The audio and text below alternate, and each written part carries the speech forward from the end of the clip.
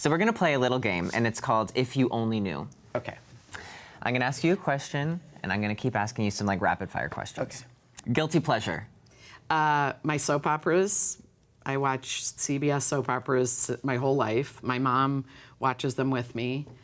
And I actually wrote Kate McKinnon as my mom, Deanie, talking about the soap operas because she's really funny when she talks about them. Oh my God, did you watch it today?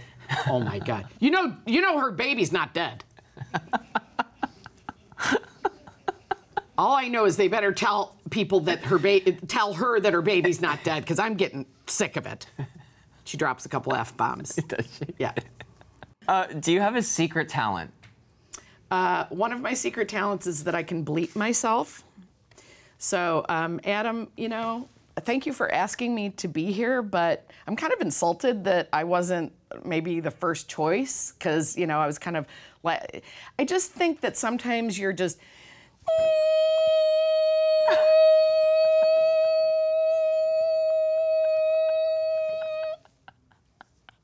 it's my trick. And my other trick is I can do a fake sneeze that's very realistic. Can you show me? Yeah. It's very pretty in here. First of all, wait, I love the intro to the outro. No, I have the intros. Oh, yeah. I'm loaded up since I was 13. Yeah, I know. No, these are from like 7 years old and I'm 56. You go with what works. Let me start. You go with what works, kid. There's a little too much carpet in here because I feel maybe I can get a little Zyrtec or something. Sorry.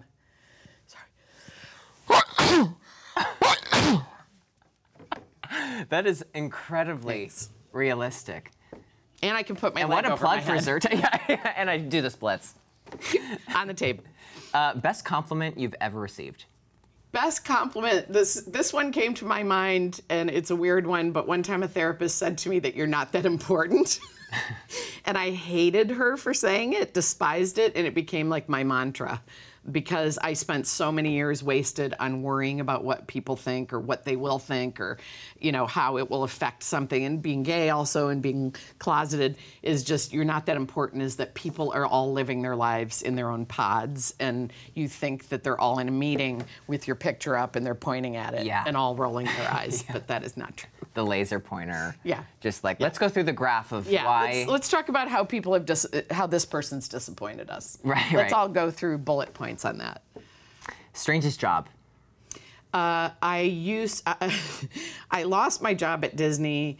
No, you were just talking about how much you loved it. I loved it, but after about 3 years, I had topped out on my pay, and they wanted to bring in a couple new young'uns.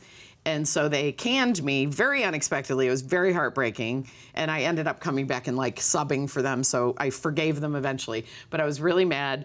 And so they were feeling bad about it. So they put me in the lobby of the Grand Floridian hotel at Disney to entertain, because I do artwork. And they wanted me to like do crafts and entertain the kids in the lobby while their parents are checking in. This is really depressing.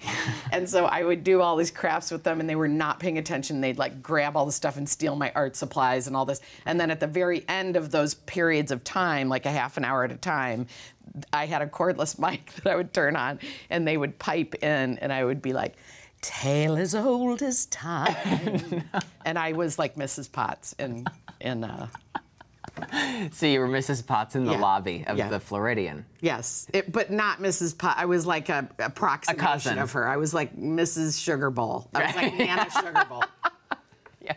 So I was kind of dressed like weirdly of an era and you're a Betsy gray wig. Sugar Cube. Like, and I bought all my own art supplies that they stole. No. And then I had to sing in a cordless mic and no one was listening. What would you say to your younger self? I would say, I just wrote an article about this online about when you grow up with, I call it holding gravity. That's my new phrase for being a heavier person, a big person, is when you grow up and you're young, a lot of times, especially girls, are told, like, you could be really cute. Like, you could be really a knockout if you put some time, or you could, and it's all about potential. And I would just say, being on the other side of that now and being through all that struggle and realizing how so much of it is just all false, is that you already were. You know, whatever you think deep down in your bones you are, but then people tell you you're not and you're shattered, your original thought was what you are, is that you're a complete, beautiful being. Already. Yes, already. Never miss a beat. Subscribe to Larry King Now and watch new episodes every day.